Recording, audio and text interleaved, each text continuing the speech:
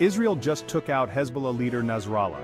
In a dramatic turn of events, Israel has reportedly targeted and eliminated Hezbollah leader Hassan Nasrallah, a significant figure in Middle Eastern politics. This breaking news has sent shockwaves across the region and the world, raising questions about the future of Israeli-Hezbollah relations and the implications for regional stability. In this video, we delve into the details of the operation, the motives behind Israel's actions, and the potential consequences for Lebanon and the broader Middle East. Join us as we analyze expert opinions, reactions from world leaders, and what this means for the ongoing conflict.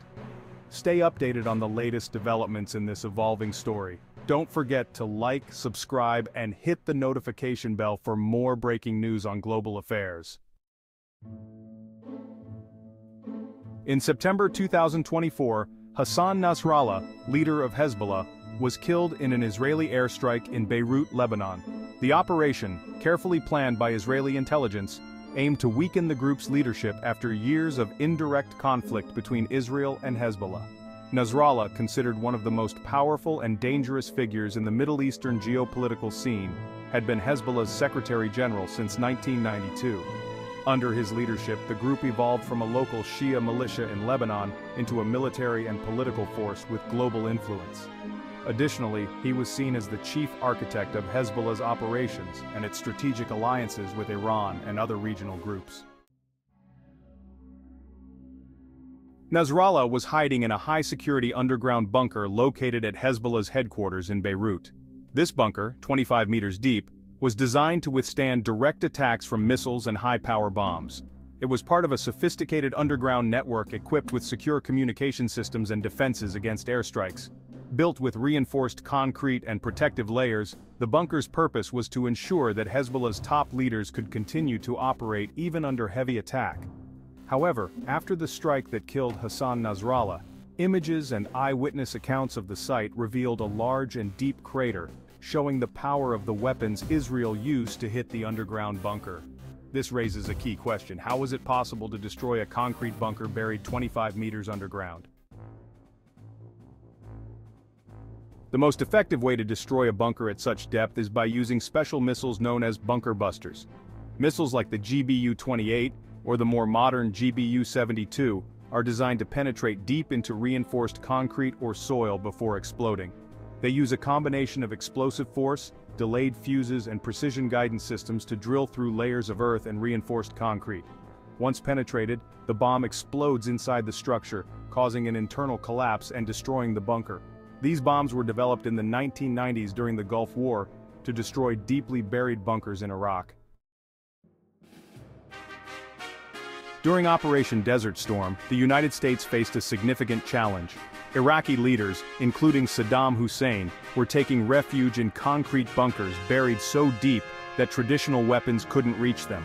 Faced with this problem, U.S. military engineers developed the GBU-28, a penetrative bomb capable of drilling through soil and concrete before exploding inside the bunkers. Using modified artillery tubes as the bomb's body, they managed to create a quick and effective solution.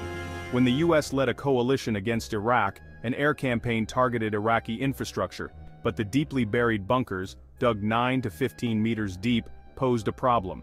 Existing penetration bombs like the Blue 109 could not pierce more than 1.8 meters of reinforced concrete. So, U.S. Air Force engineers, along with Lockheed Missiles and Space, began working on a solution. The greatest challenge was to produce a bomb casing that could break through deep layers of soil and concrete without being crushed. They used obsolete artillery tubes that had already proven capable of withstanding intense pressures during artillery fire.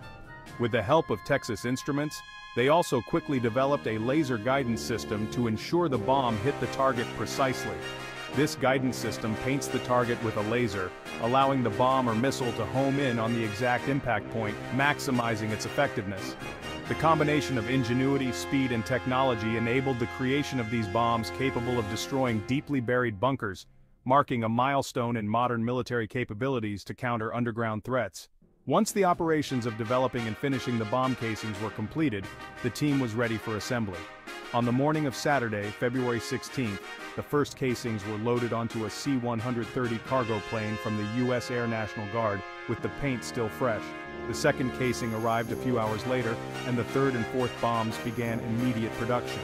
When the bomb casing arrived at Eglin Air Force Base, it had to be filled with explosives. This casing, 4 meters long, was larger than any previously loaded at the base, so it didn't fit in the existing facilities, and the filling had to be done outdoors. To proceed, they dug a hole to place the bomb upside down and began filling it.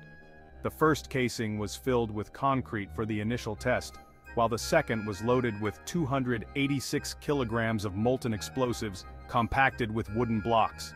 Stabilizers were then attached to the rear to improve aerodynamics, and the bombs were ready for testing.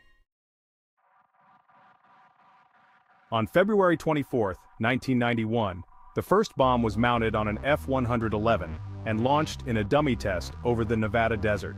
The bomb penetrated more than 30 meters into the ground at supersonic speed, and due to its depth, it was decided not to retrieve it due to high costs. 2 days later, at Holloman Air Force Base in New Mexico, another test was conducted, firing the bomb at a 6.7-meter thick reinforced concrete slab. The penetrator was found over 800 meters away after piercing through the barrier, making it clear that the GBU-28 would meet its objective. The third and fourth casings were prepared in water fit, loaded with explosives at Eglin Air Force Base, and then flown to Saudi Arabia for deployment. On February 27, 1991, 2 F-111 fighter jets launched laser-guided bombs at a command and control bunker suspected of housing senior Iraqi military officers. The first plane missed, but the second hit the target precisely. Smoke rising from the bunker confirmed that the bomb had penetrated deeply, and photos showed a large hole in the roof confirming the success of the attack. With only one test launched, the GBU-28 holds the record for the fewest tests before operational deployment. One day after the attack on the Iraqi bunker, a hurried ceasefire was proposed, likely related to Saddam Hussein being informed that his last safe haven had been destroyed. Deep bunkers were no longer secure. Although Iraqi forces were already retreating from Kuwait, the GBU-28 attack was the final blow. Hezbollah leader Hassan Nasrallah didn't fully learn the lessons of the Gulf War regarding the vulnerability of underground bunkers. By continuing to use these shelters, he didn't recognize that they no longer offered the same protection as in the past. Similar to Saddam Hussein, who was caught off guard by the destruction of his bunkers, Nasrallah paid a similar price. The Israeli attack revealed his failure to adapt his strategy to the realities of modern warfare. The attack was authorized by Israeli Prime Minister Benjamin Netanyahu, with support from Defense Minister Yoav Gallant and IDF Chief of Staff Herzi Halevi.